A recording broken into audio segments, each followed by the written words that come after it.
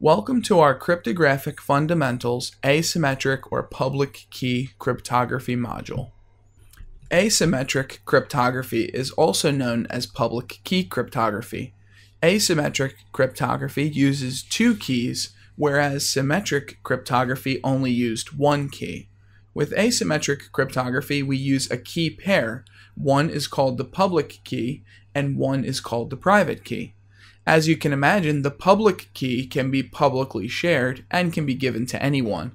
The private key needs to be kept confidential, and only the owner should have access to the private key for the system to function properly. The key sizes are very large, either 1024 bits or 2048 bits, compared to the 256-bit keys used with AES, symmetric encryption. We always use the keys as a pair, so the public and private keys work together. The keys are mathematically related, so something that is encrypted with one key can be decrypted with the other key. However, it's not possible to determine what the public key is by having the private key, for example, and it's not possible to determine what the private key is by having the public key. Here we have a visual depiction of how asymmetric or public key cryptography functions. In this example, the sender would like to send a message about a secret meeting.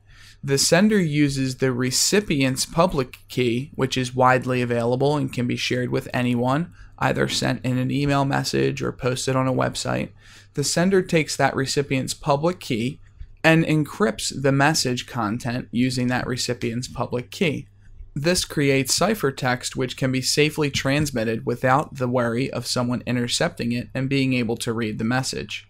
When the recipient obtains the message, they can then use their private key, which only they have access to decrypt the contents of the message, and now they are aware of the secret meeting that the sender was trying to tell them about.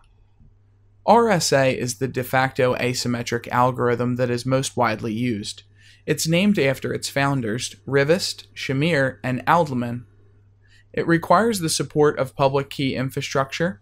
As we discussed previously, there's very long key lengths such as 1024 or 2048 bits, and these keys are generated by factoring very large prime numbers. The keys are mathematically related, so each key is able to decrypt data that's encrypted by the opposite key, but there is no way to determine one key by having the other key. The key exchange is handled by RSA. We generally don't use the asymmetric cipher to encrypt large amounts of data because it's very slow. So the best way to encrypt a large amount of data is to use symmetric encryption and then send the symmetric encryption key securely to the recipient using asymmetric cipher so that it cannot be intercepted while in transit.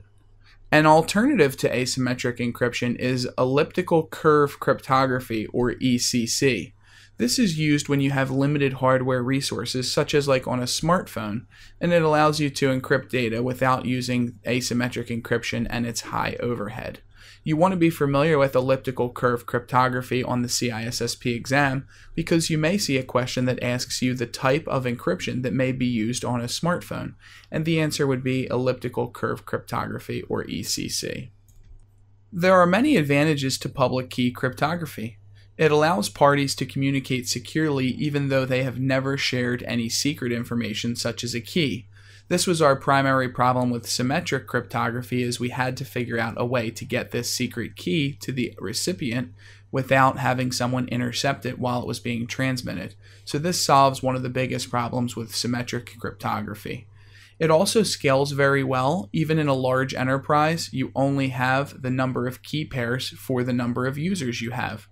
So for example, if you have 1,000 users, you would have 1,000 key pairs or 1,000 combinations of public and private keys. We typically use asymmetric algorithms for data integrity, authentication, and non-repudiation, such as digital signatures, and for key exchange. There are some disadvantages to public key cryptography. The biggest disadvantage is its speed. It is approximately 100 to 1,000 times slower than symmetric cryptography, and it requires a lot more resources. Asymmetric cryptography is not suitable for encrypting large amounts of data because of performance considerations. It would take a significant amount of time to encrypt a large amount of data. So you want to remember for the CISSP exam that symmetric encryption is very fast and asymmetric encryption is much slower. You also want to remember that asymmetric encryption uses 2 keys, where symmetric encryption only uses 1 key. There are several different algorithms that can be used for asymmetric encryption. One easy way to remember this is A-read. In this mnemonic, A stands for asymmetric, R stands for RSA, which is our primary standard for asymmetric encryption, E stands for ECC, which you should remember is used by smartphones. The next E stands for L-Gamal, which is used primarily for key exchange. And D stands for Diffie-Hellman, which is also used for key exchange. We also have an asymmetric digital signature standard, which is DSA, or digital signature algorithm, and this is used for digital signatures. This concludes our Cryptography Fundamentals module.